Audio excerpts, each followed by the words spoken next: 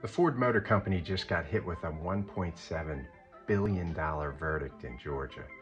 That case arose out of a truck rollover accident in which two people were killed.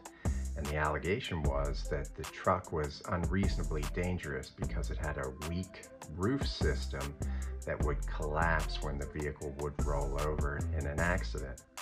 What came out in that lawsuit and what I think led to the huge verdict was some evidence that Ford knew about the problem for a long time and did nothing about it. The trucks at issue were manufactured between 1999 and 2016. They all had the same roof design. And what was happening was that in rollover accidents, the roof was collapsing and people were getting killed or maimed. Ford knew about this and they did a study and they determined that the problem could be fixed for about $100 per truck.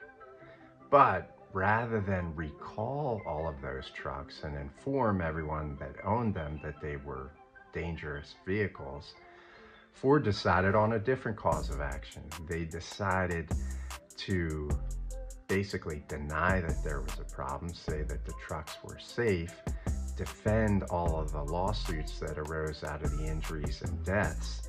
And then if they settled those lawsuits, they would force the people who settled to sign confidentiality provisions saying they wouldn't talk about the settlements. So I think what happened in Georgia is that when the jury learned about this, that there was a problem that Ford knew about and didn't fix, they got very angry. And what happens when juries get very angry in a case like this is they can award punitive damages to punish the company, and that's what happened.